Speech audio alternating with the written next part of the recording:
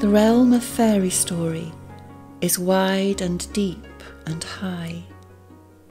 In that land, one may perhaps count oneself fortunate to have wandered, but its very mystery and wealth make dumb the traveller who would report.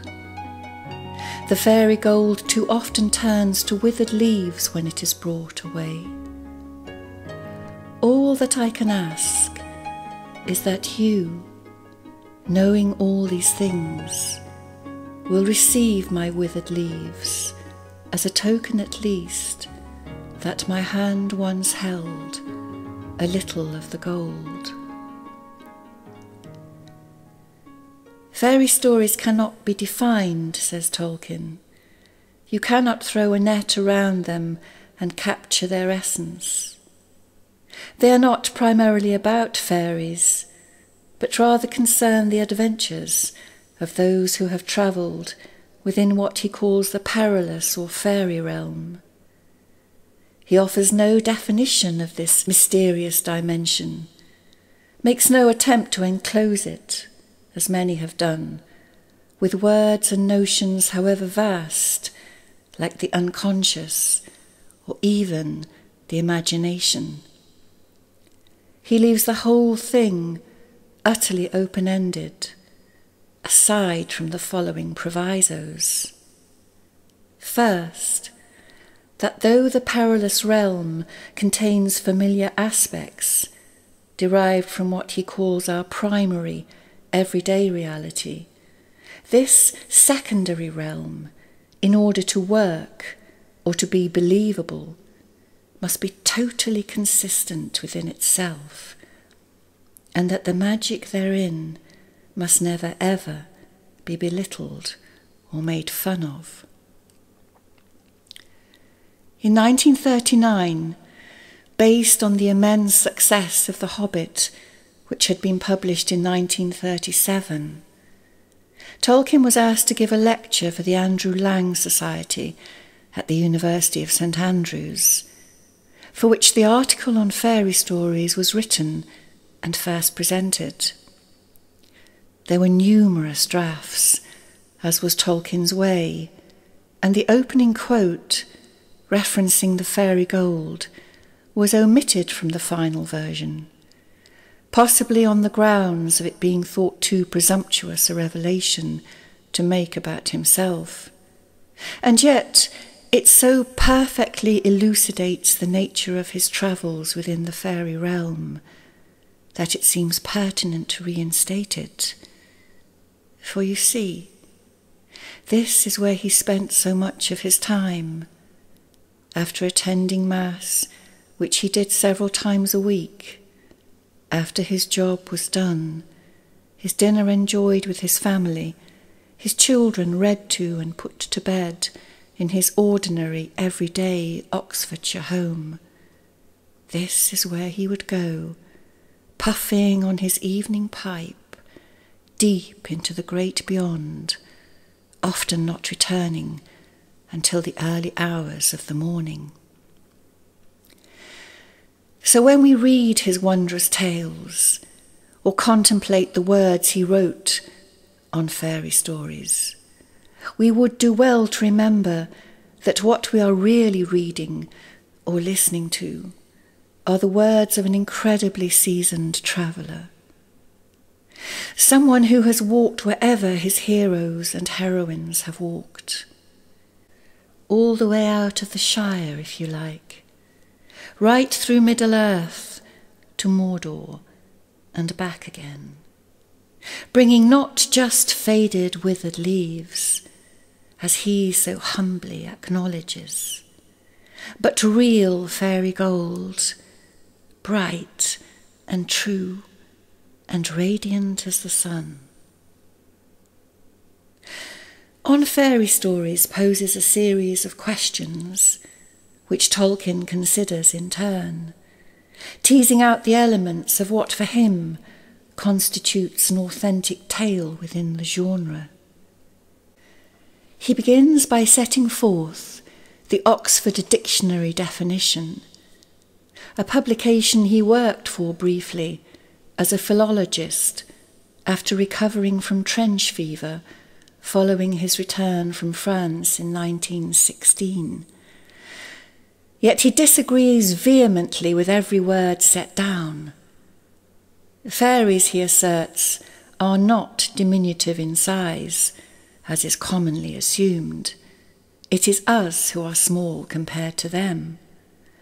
Nor, surprisingly for some, did he consider the tales as being primarily for children. The association he regarded as being an unfortunate consequence of the so-called Enlightenment. His own taste for such tales was not a characteristic of his childhood, but, he says, was awakened through his study of philology and quickened to life by war. What then constitutes an authentic tale within this genre? Certainly not those stories, he claims, that whilst fantastical in themselves, are presented as dreams, or time travel adventures, or journeys to far-flung destinations in the primary world. Neither does he consider allegory or tales of moral guidance set within a once-upon-a-time frame authentically of the genre. They are not delusions, illusions, or manifestations of mental pathology in any way. No, fairy is an altogether different realm, with an ontology all of its own.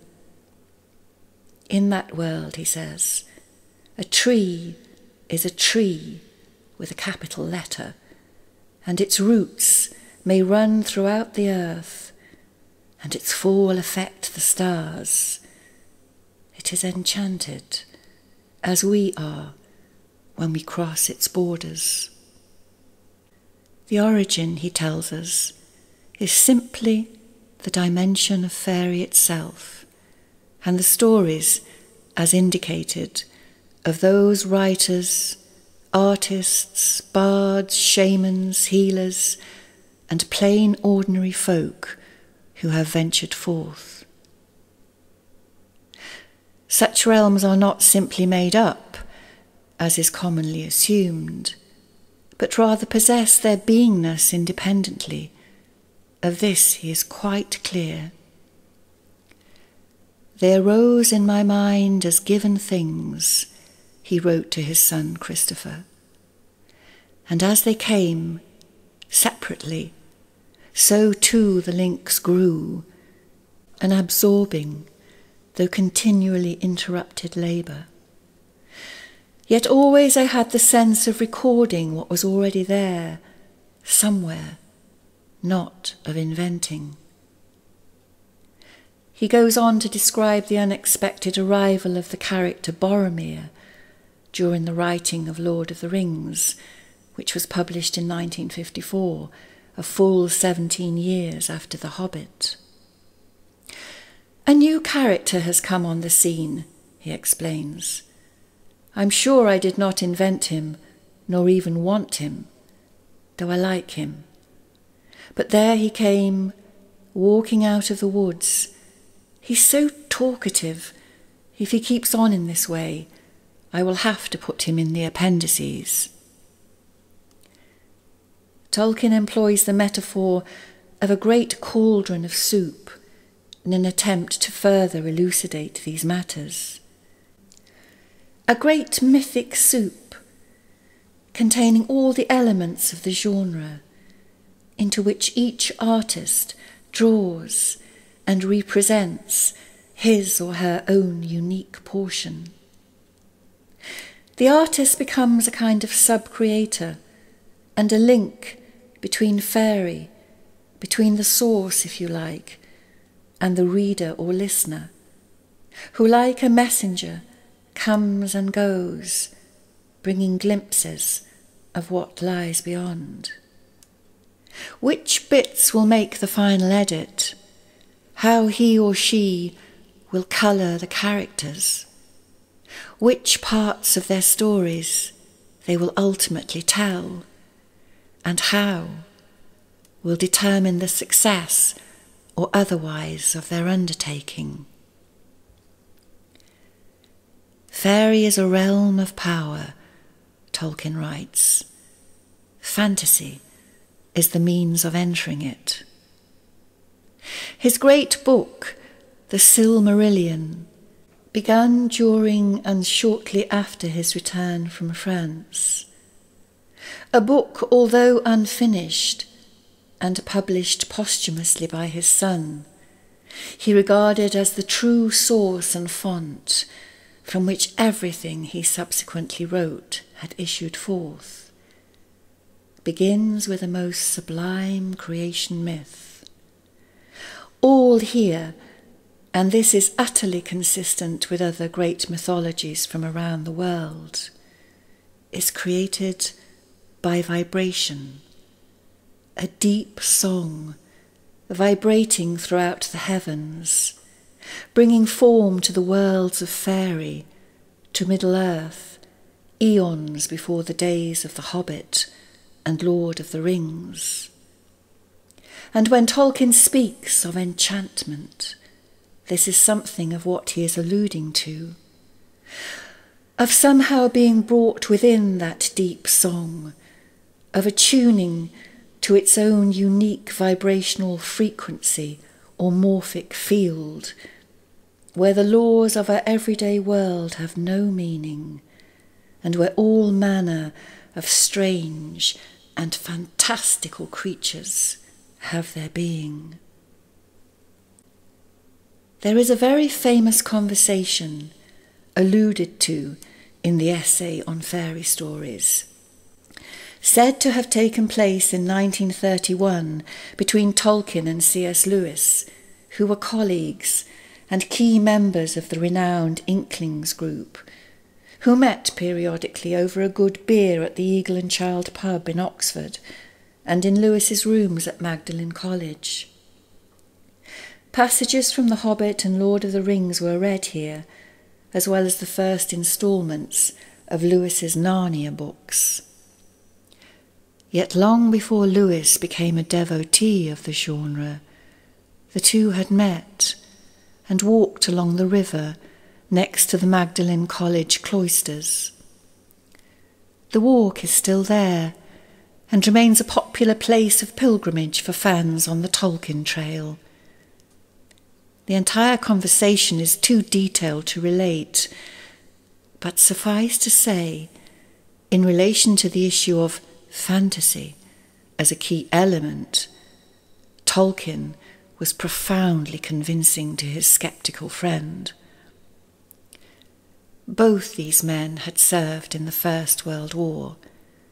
Both had witnessed the horrors beyond horrors, lost most of their friends, snatched right out of life in the most abominable of ways, and yet at this point differed fundamentally from one another, with Lewis being adamant about rationality and the necessity of keeping one's feet firmly on the ground.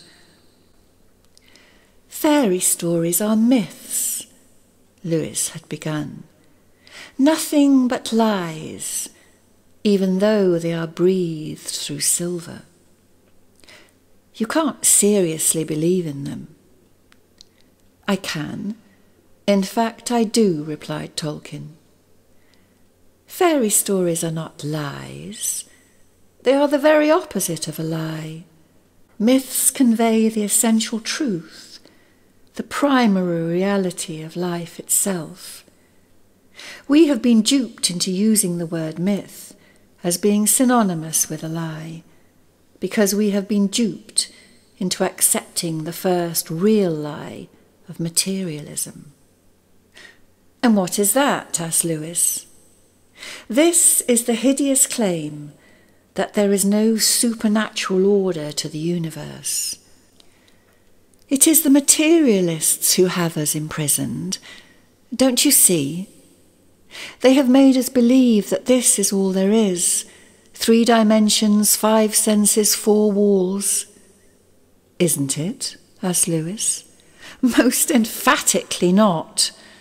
The four walls of materialism are the four walls of a prison, and the materialists are our jailers. But Lewis, it seems, was hard nut to crack, insisting on and on that such stories were merely a means of escaping the realities of life. Tolkien's reputed reply ended up in his essay on fairy stories as follows. I have claimed that escape is one of the main functions of fairy stories, and since I do not disapprove of them, it is plain that I do not accept the tone of scorn or pity with which escape is now so often used. Why should a person be scorned if, finding themselves in prison, they try to get out and go home? Or if they cannot do so, they think and talk about other topics than jailers and prison walls. So we come to the element of recovery, an essential ingredient of the form, Tolkien writes.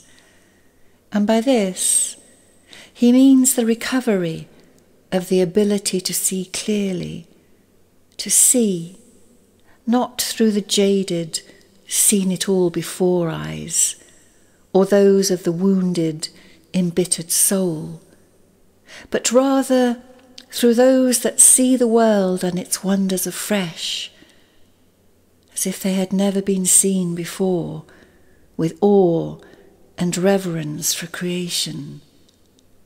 Few people retain this capacity.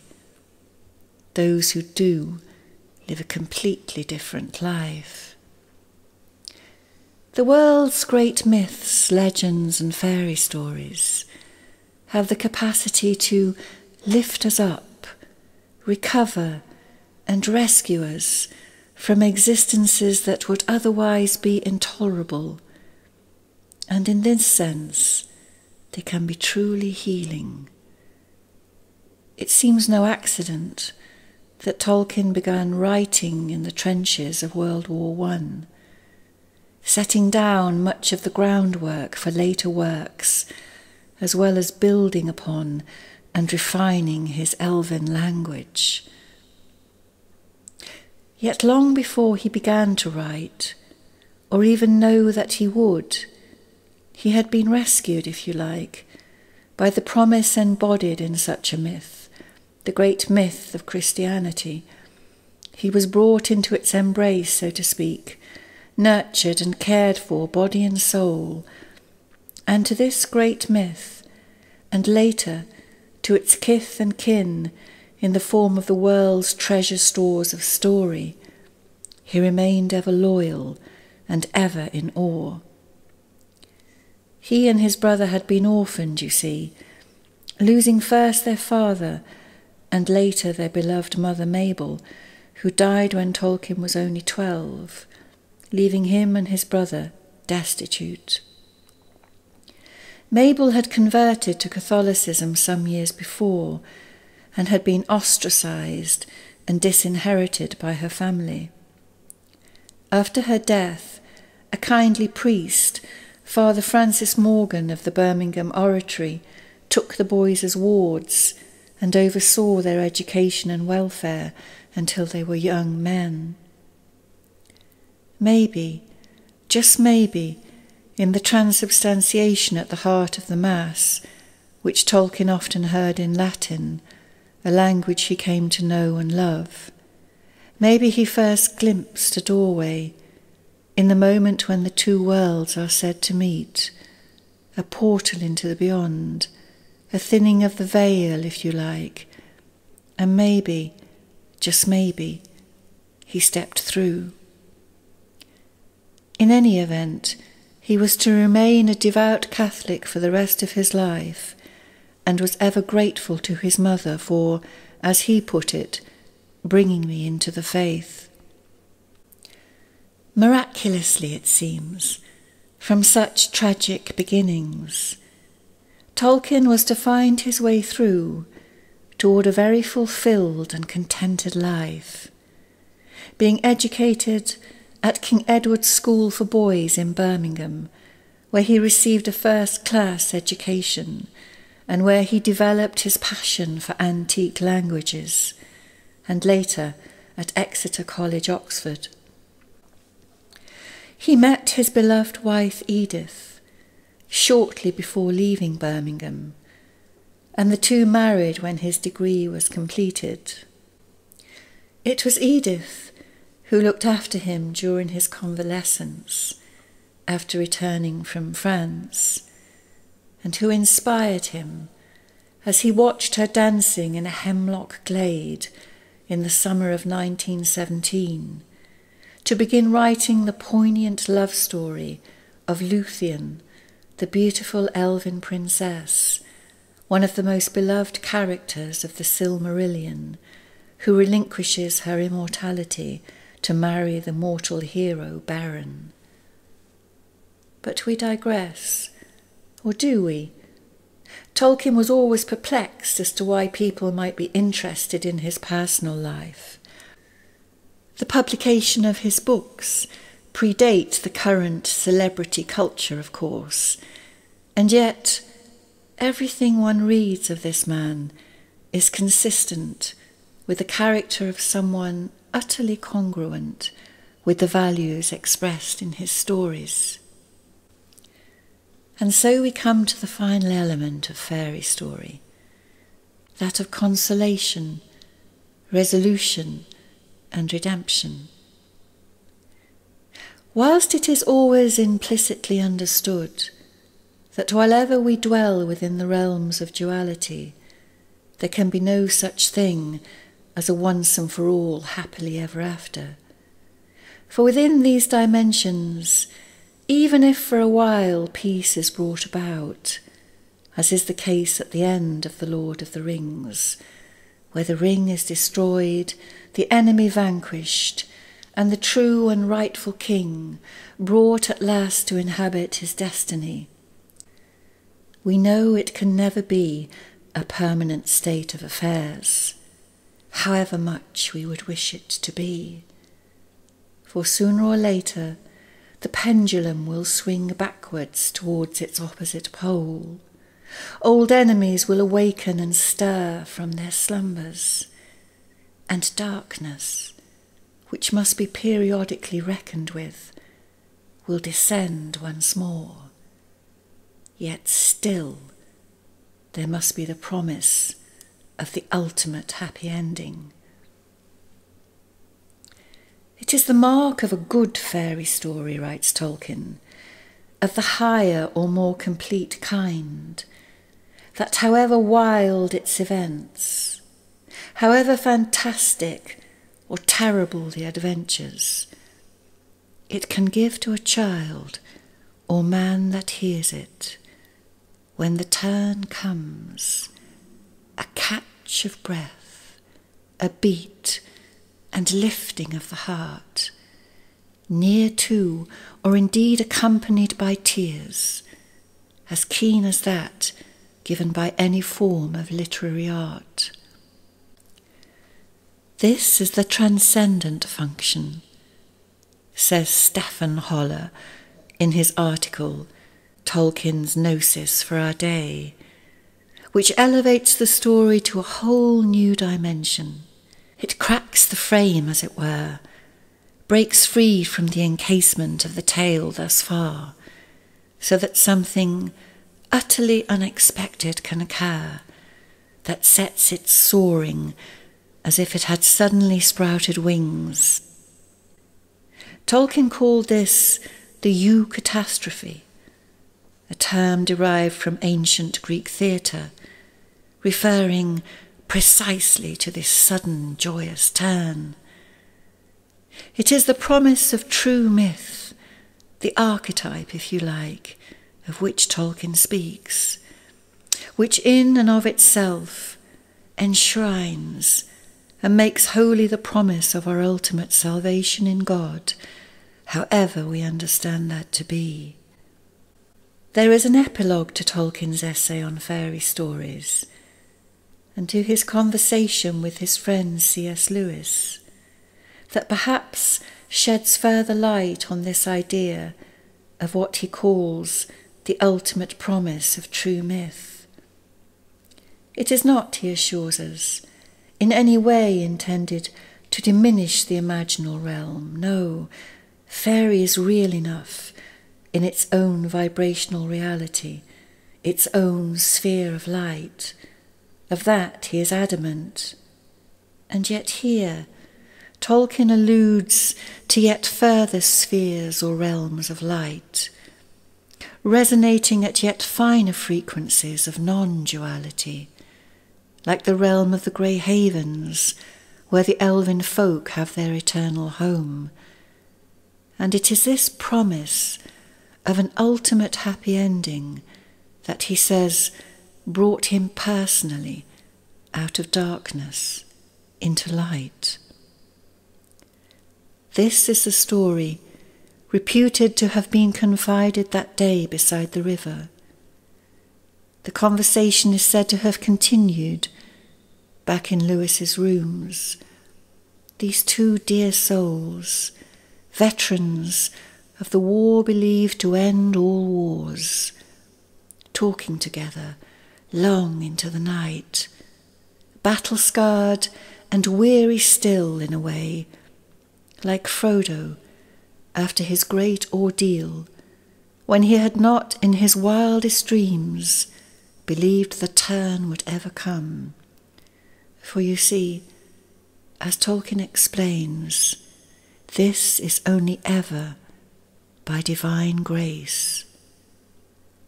And whilst we must endure the darkness when it descends upon us, we must always hope. But of course nothing can ever be taken for granted. This is the mystery. Tolkien died in 1973, 2 years after his beloved wife Edith. For a time he took rooms at the Eastgate Hotel near his old Merton College, and not so far away from the Oxford Oratory, where he continued to attend Mass. Just before his death, he wrote to his sons, asking if, when the time came, he might revise the inscription on their joint gravestone to read as follows: Edith Mary Tolkien, Luthien, 1889-1971. John Ronald Rule Tolkien, Baron, 1892-1973.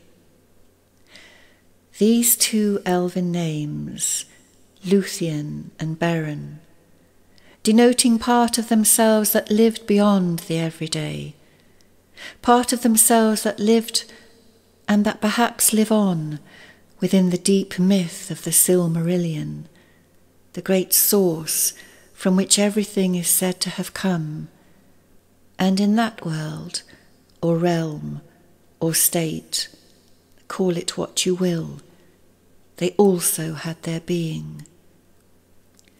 She was always my elven princess, he told his son, and she knew it. We are not solely mortal beings, you see, nor like the elves do we dwell upon the earth, or even Middle-earth forever. No, we are much, much more than this, and have our eternal home far beyond the realms of duality, where good and evil have their estate, and where in the end we may all return. And so it was for Tolkien's most beloved characters, who depart from Middle-earth at the end of the Lord of the Rings trilogy. Stephen Holler completes his own inspired presentation on what he calls Tolkien's salvific mythology by quoting the final passages of this departure, and truly it seems there is no better way to conclude than with the words of the great man himself. Don't tell, he was always apparently fond of saying.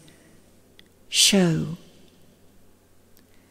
Then Elrond and Galadriel rode on, for the third age was over, and the days of the rings were past, and an end was come of the story and song of those times. With them went many elves of the high kindred, who would no longer stay in Middle-earth, and among them, filled with a sadness that was yet blessed and without bitterness, rode Sam and Frodo and Bilbo, and the elves delighted to honour them. Though they rode through the midst of the Shire all the evening and all the night, no one saw them pass, save the wild creatures, or here and there some wanderer in the dark who saw a swift shimmer under the trees, or a light and shadow flowing through the grass as the moon went westward. And when they had passed from the Shire, going about the south skirts of the White Downs, they came to the far downs and to the towers, and looked on the distant sea. And so they rode down at last to Mithland, to the grey havens in the long firth of Lune. As they came to the gates, Círdan the shipwright came forth to greet them. He was very tall, and his beard was long, and he was grey and old, save that his eyes were keen as stars, and he looked at them and bowed and said, "All is now ready." Then Círdan led them to the havens, and there was a white ship lying, and upon the quay beside a great grey horse stood a figure robed all in white awaiting them. As he turned and came towards them, Frodo saw that Gandalf now wore openly upon his hand the third ring, Narya the Great, and the stone upon it was red as fire. Then those who were to go were glad, for they knew that Gandalf would also take ship with them. Then Frodo kissed Merry and Pippin, and last of all Sam, and went aboard. And the sails were drawn up, and the wind blew, and slowly the ship slipped away down the long grey firth. And the light of the glass of Galadriel that Frodo bore glimmered and was lost. And the ship went out to the high sea, and passed on into the west, until at last on a night of rain, Frodo smelled a sweet fragrance on the air, and he heard the sound of singing that came over the water.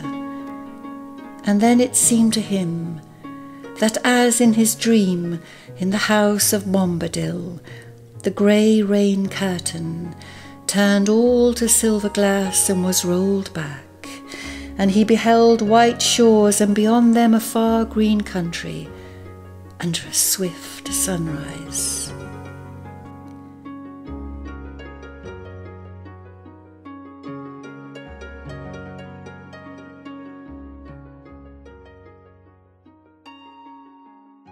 Tolkien, it seems, almost single-handedly transformed and returned the genre of fairy story to its rightful place within the collective psyche. He rescued it from the nursery where it had been relegated after the scientific revolution and enlightenment.